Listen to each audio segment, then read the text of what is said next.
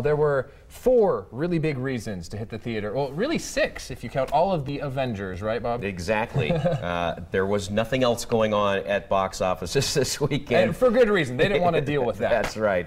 The Hulk and his buddies smashed box office records over the weekend as Marvel's The Avengers broke the all-time opening weekend record as it pulled in just over $200 million in 3 days. That breaks the record set by Harry Potter's final installment, which did $169 million. Think Like a Man was second with $8 million, and The Hunger Games was third. Chico and Rita Now at the Flicks is an animated movie that is most definitely not for kids. With a cool, distinctive look, this compelling Cuban love story features wonderful music and interesting cameos from jazz greats from the 40s. This is as much of a love letter to jazz as it is to love. 4.5 stars out of 5. Marvel's The Avengers took a while for me to get into, but it did win me over.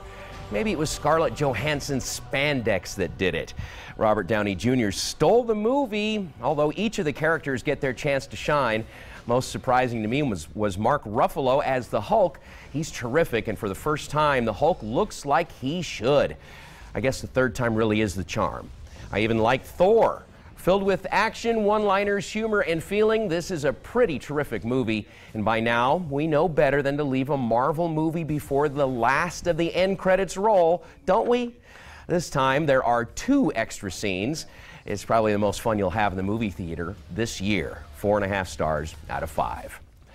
And for my past reviews and more, go to my website, bobrichardsmoviereviews.com, or link to it at KIVI-TV.com. And you got to wonder, great, $200 million, that's incredible. It is absolutely fantastic. But nothing else was out this weekend, so that's true. Does that have a little bit to do with it? It could have a little to do with it, but I think it was going to be huge no matter what. What about Dark Knight Rises later in the year? You think it's going to possibly break that one? Could be. I mean, that was one of the previous record holders. I think it's 3rd on the all-time biggest opening list, the last Batman installment. So, but Avengers did $80 million its first day. Wow. So tons of money. Good. I got to see it myself as well. Also enjoyed it. Good movie. Get out and see it when you can.